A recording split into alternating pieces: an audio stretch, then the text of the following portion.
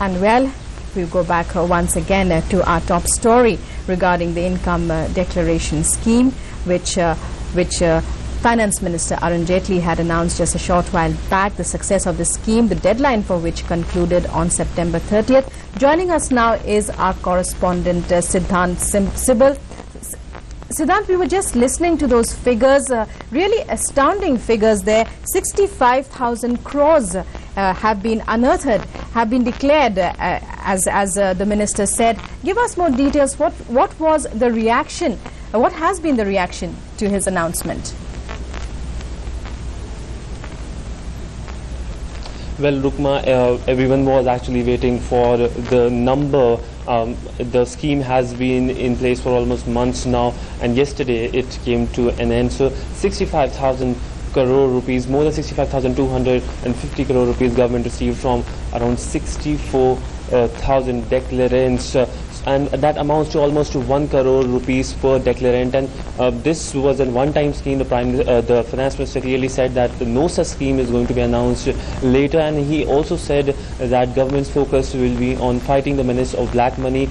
Remember, Prime Minister has been giving a clarion call, and before when the press conference started, he narrated all the initiatives which the government has come out when it comes to fighting the menace of black money, like FATCA with the United States, the Mauritius Treaty, and other such actions, including the fact that the Panama leaks and other such big high-profile black money stories which we saw over last one year were also taken to task, and lot of prosecutions also took place. So by and large, it's a big victory for government, especially when it comes to fighting the menace of black money. Remember, Prime Minister Narendra Modi has been giving a clarion call for the disclosure of the black money and undisclosed income. So in a sense, a big victory and another feather in the cap of government's efforts when it comes to fighting the menace of black money. Right.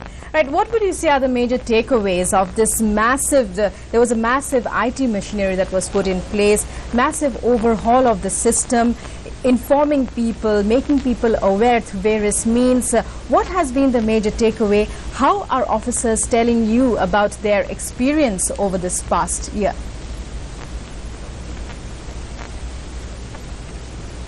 Well, the scheme was in place for just few months, and the major takeaways are the amount which everyone was waiting for, and this press conference was all about the amount from the income declaration scheme, because government in past few months had made sure that awareness campaign is there so that people come out, because the government had already said that this is a one-time scheme, you have to avail it, and if you don't, you will have to face the wrath of the law, and people who might have not use this scheme might have to face a lot of trouble. And remember, the scheme also said that one of the major point was no information will be declared.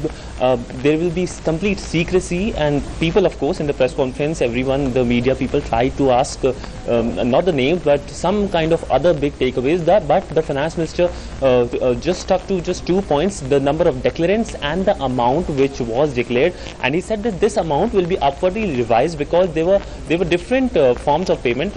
There were basically two forms of payment. One is manual and online. And he said that there have not been the tabulation of the online has still not been done. So as and when the online is tabulated, so this figure is expected to increase in coming few days or weeks, and there and then we will get the final figure. But as of now, the biggest takeaway is the 65,250 crore rupees which the government received from the big income declaration scheme 2016. Right. Thank you very much, Siddhant, for joining us there and for giving us those updates.